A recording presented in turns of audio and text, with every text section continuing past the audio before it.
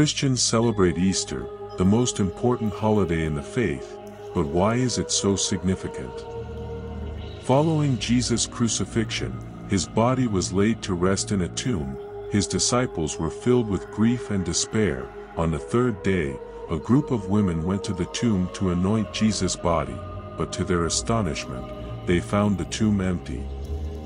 An angel appeared and announced the joyous news: Jesus had risen from the dead. His death was not the end, but a victory over death itself. Easter celebrates Jesus' resurrection, offering hope for eternal life and the power of God's love to conquer all.